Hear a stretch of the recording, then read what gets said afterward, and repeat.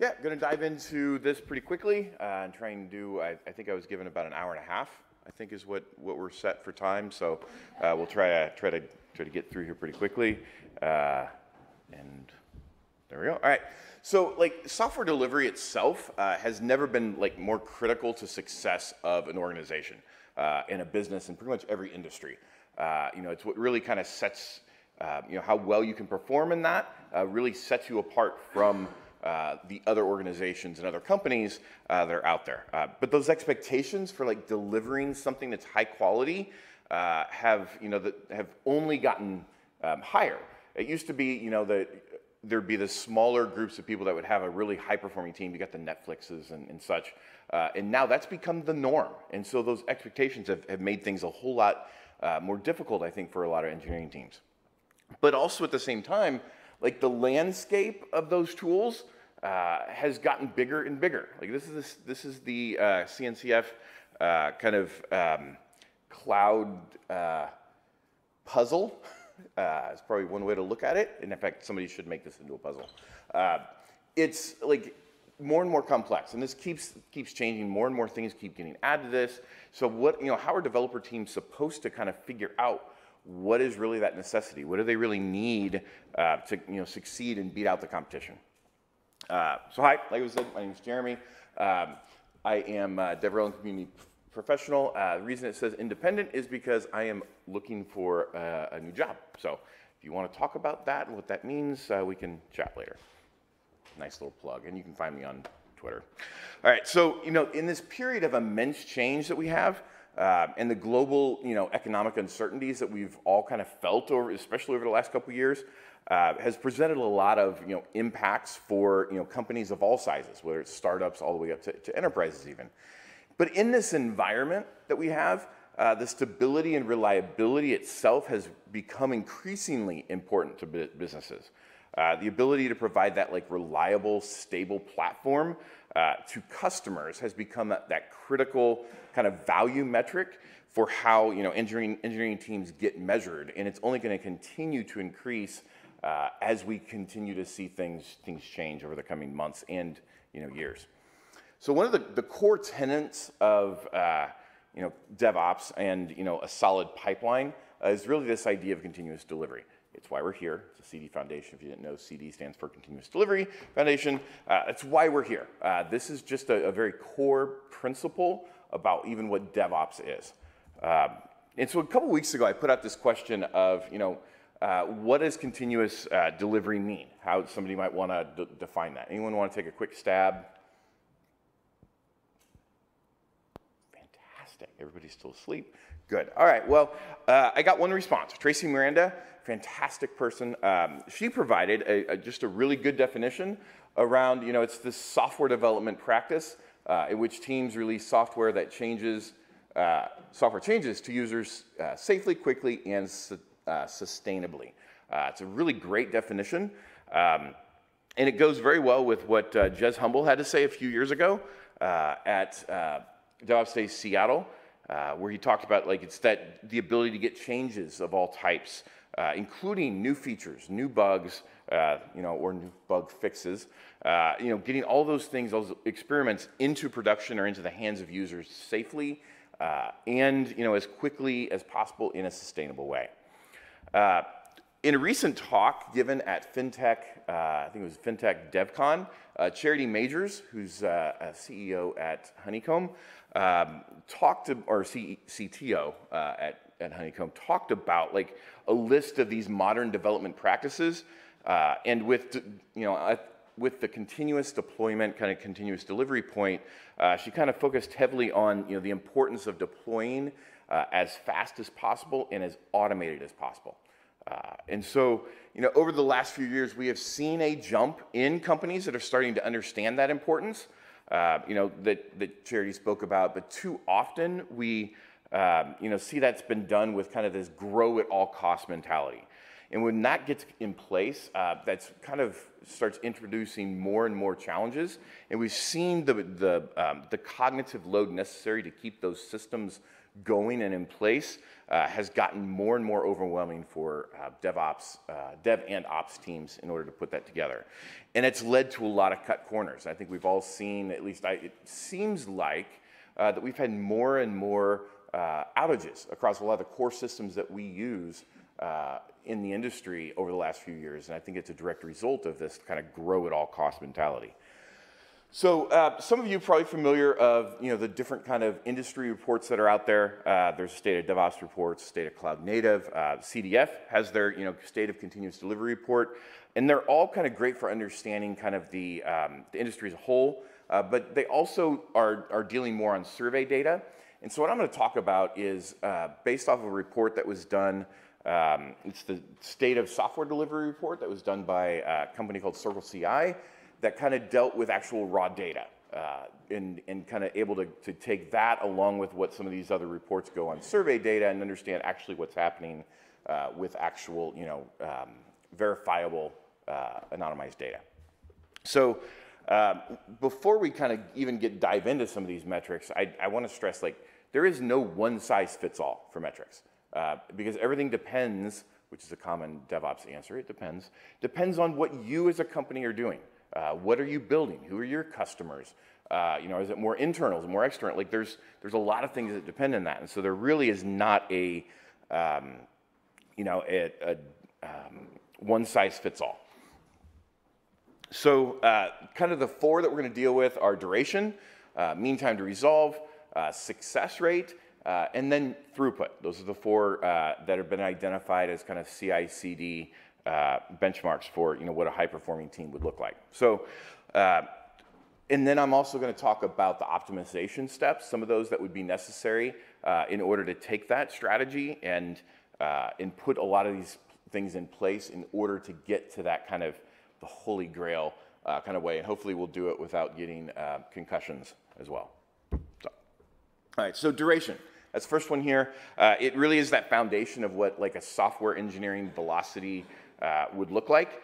But this unit of work that's kind of spoken about in the definition doesn't always mean that you're deploying to production.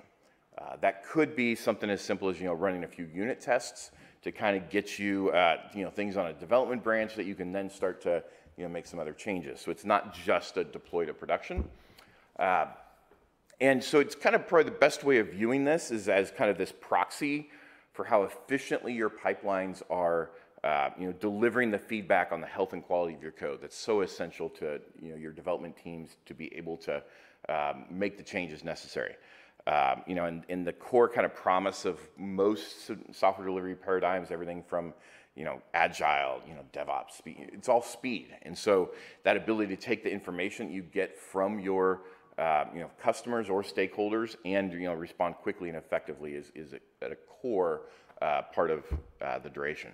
And this rapid feedback and delivery cycle itself is also just, it doesn't just benefit your organization's end users, it's also going to add benefit to keeping your developers happy, engaged, and in kind of this uninterrupted state of flow.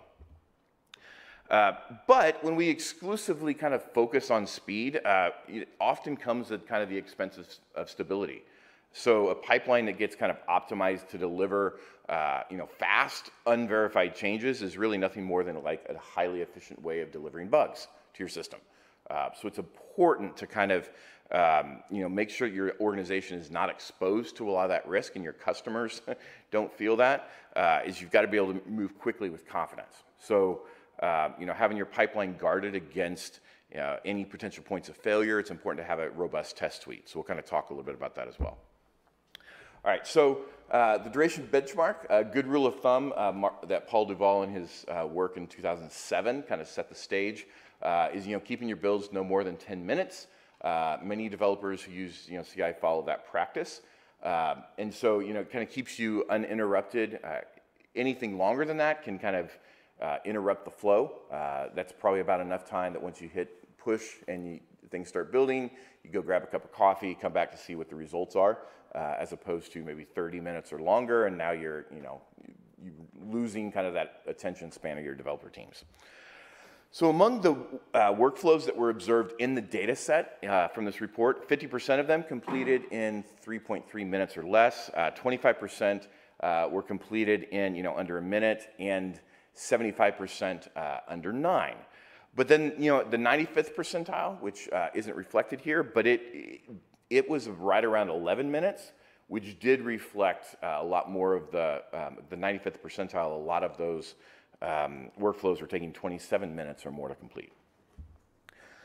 So many teams, when we think about ways to improve this, many teams are still kind of continuing to bias towards speed rather than robust testing. So the number one important kind of thing you need to be looking at when you want to improve this performance across all 4 of these metrics is enhancing your test suites with more robust test coverage.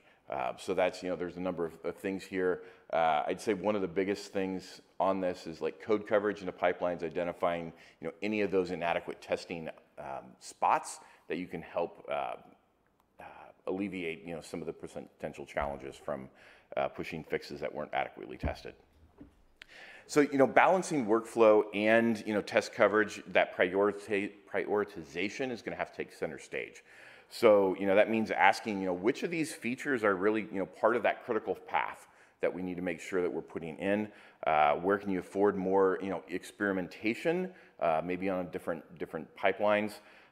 So all these techniques kind of here on optimizing, they're really kind of helping getting better buy-in from, a lot of your important stakeholders on that right balance between, test coverage and workflow speed.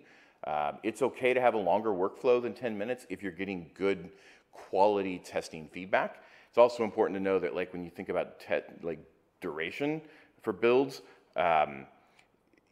it's going to depend on what you're building. It might take longer if you're having to compile something. It's a big application. You're having to compile it as opposed to you're just kind of pushing some website changes. So understanding kind of what your builds are and setting your metric accordingly. So teams that are focusing only on speed, they're not only going to spend more time kind of rolling back all of those broken updates and debugging in production, but they're also going to face kind of this greater risk to their org's reputation and stability. So optimizing those workflow durations means you're really combining all of these good test practices with efficient workflow, and you all get to dance together. All right, so mean time to resolve. This is a metric. It's indicative of your team's resilience and your ability to respond quickly, effectively to feedback from your CI system. So it means it really is that best indicator of how mature your org's DevOps kind of adoption is. It's a really quick way to see that. The way that users in most organizations kind of see this is nothing's more important than your team's ability to recover from a broken build. So customers are definitely more likely or they're definitely more unlikely to notice any of those kind of incremental small changes, that steady stream that kind of happens maybe throughout the week, but they're definitely going to notice when they can't access the website or access that application. So, that keeping the mean time to resolve, keeping, those errors from the system and recovering from broken builds is extremely important. Martin Fowler kind of talked about this. The quickest way is just to get back to the last known green build to start with, and then you can adjust from there. And the whole point of working with continuous integration and ultimately that helps deliver that continuous deployment, continuous delivery mindset is you're always developing on known stable base. So getting back to that green build is extremely important there. It is recommended aiming to fix broken builds on any branch in under 60 minutes is kind of what the data shows is what that high-performing teams look like. So depending on the scale of that user base that you have and how critical that application is, your target may be significantly lower or higher. But this is kind of that sweet spot of what it looks like for a high-performing team to be in that spot. It's going to allow your organization also to avoid the worst outcomes of prolonged failures. So when looking at the data from the report, it showed that 50% recovery was kind of happening in 60 minutes or 64 minutes or less, which was an improvement from previous reports, which was about 10 minutes longer. The top 25% was in less than 15 minutes, and 50% of them, the top 5, fastest 5 was in less than 5 minutes. So that's typically you're seeing that with smaller, obviously smaller builds, but probably less feature-driven applications. So the first kind of step to lowering your recovery time is to treat like the default branch as the lifeblood of your project, as that kind of main chalice of what everything should be. So your organization is going to make sure that while red builds are inevitable, getting your code back to green is always going to be immediately important, and it should be everyone in the organization's top priority. A vigilant culture that you kind of have in place where everybody is poised to leverage getting back to that green build is going to provide your best chance of hitting those metrics and reducing the impact on your customers. Recovery speed itself is completely bound with pipeline duration. So, the shortest possible time to recovery is going to be, the length of your next pipeline run. So if your build's your duration and you've identified that your, acceptable duration maybe isn't 10 minutes, maybe it's 15. Well, your mean time to resolve can't be any less than 15 minutes because it has to, the build has to run again. So you're never going to hit that metric. So it's an understanding how that fits together. So along with mean time to resolve, success rate is that other kind of indicator of stability within your kind of application development processes. But the impact of your success rate on your customers and developers is really going to kind of vary according to a couple different factors. One of those is like was the failure on a default or dev branch? Did the workflow involve a deployment? Which there could be an error in the deployment, not really the build, or how important is that app or service? So that's going to influence how important and what your success rate when you set your metric is going to look like. A failed signal isn't necessarily indicative of something that's gone wrong as well, or a problem that has to be addressed like right now. Far more important though is like your team's ability to take that signal in quickly, which comes from that duration metric, and then remediate that error effectively, which is that mean time to resolve metric. Failed workflows that are delivering fast, valuable signals are going to be far more important than having a passing workflow in the high success rates that have little to no actual information, actionable data for development teams. Maintaining the success rate benchmark of 90% or more on your default branches is a reasonable kind of target that that was seen through the report and in previous reports of mainline code of kind of a mission critical application where your changes should be merged only after passing a series of well-defined tests. Keep mentioning tests, it's really important for software development. Topic branch failures are generally, less disruptive than those that occur on a default branch. So if your development teams are, doing a lot of innovative work and they're doing it on dev and kind of topic branches, which is where that should be happening, your success rate there is going to matter less because that's where you're testing things or you're trying things out. So having a metric on that you have to hit a certain success rate on your your dev branches is not as important as actually having it on your production kind of mainline branch. So looking at the data, the success rate on the default branch was 77% on average, with 67% on the non-default branches. The trends over the report data kind of showed that success rates on those default have pretty much held steady. And so a good standard is that 90%, we're still kind of coming in underneath that.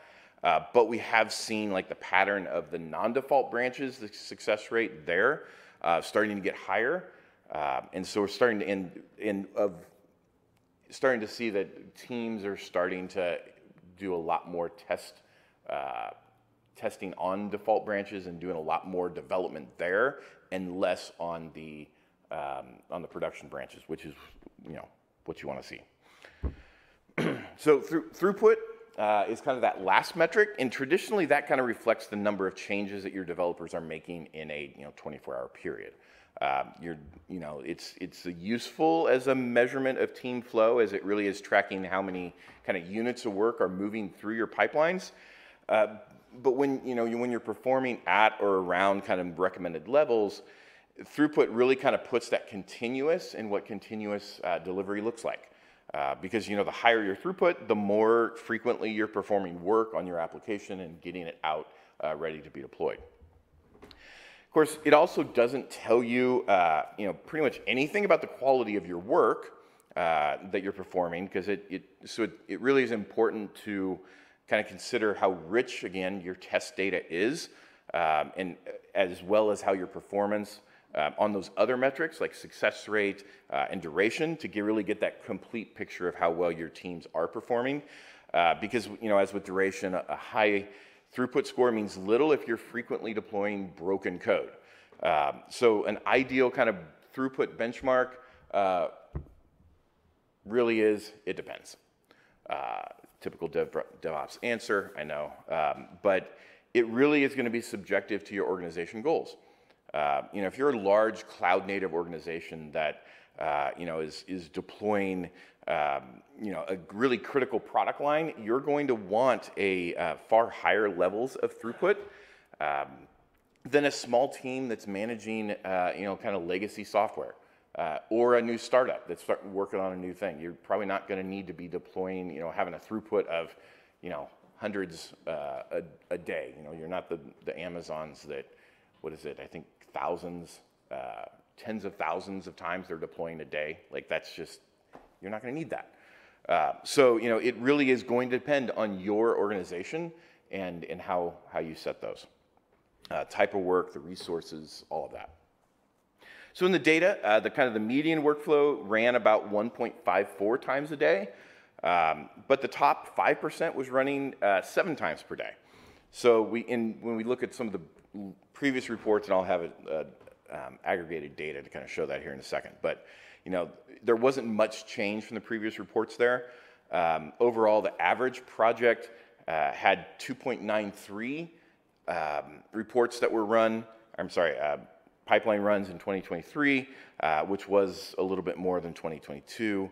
But while it wasn't much, when you look at the sharp decline in mean time to resolve, it is reflecting teams are committing to smaller, more frequent changes to limit a lot of the impact that is had to the organization and to the customer as well.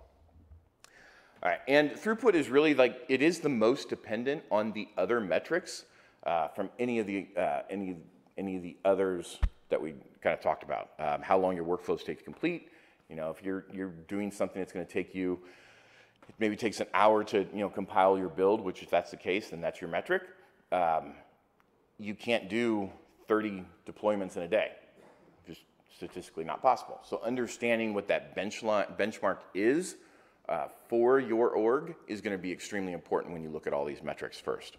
So improving that team's throughput, you really have to first address all of those other underlying things before you can get to how successful you're getting on your deployments.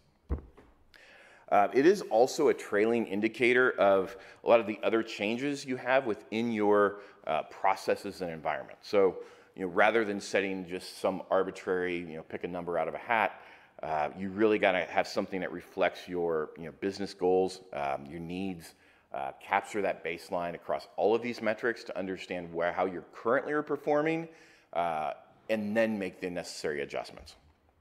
Achieving that right level of throughput really means staying ahead of a lot of the customer needs as well. So really understanding your customer and have a good feel for your product. All right, so when we look at all the data, you can kind of see these metrics over the last few years, see where some of the change is. When you measure and then optimize these metrics, your teams and your company are going to gain kind of a really tremendous advantage over organizations that don't, which can really set you apart, have that high-performing engineering team that you really, everybody really wants to have right now. So you can get the report. This is a link. You can go out, either QR code it or type it in there at the bottom. And you can kind of get the report. You don't have to sign up for anything. You just hit the download button that CircleCI has out there, and definitely recommend. I'm going to post these slides as well so that you'll be able to come back and reference them. Go. So thank you, appreciate it, and I'm going to be around the rest of the day and the next few days. So if you want to talk about what you all are doing or have some questions around some of these metrics, would be happy to chat with you. So thank you.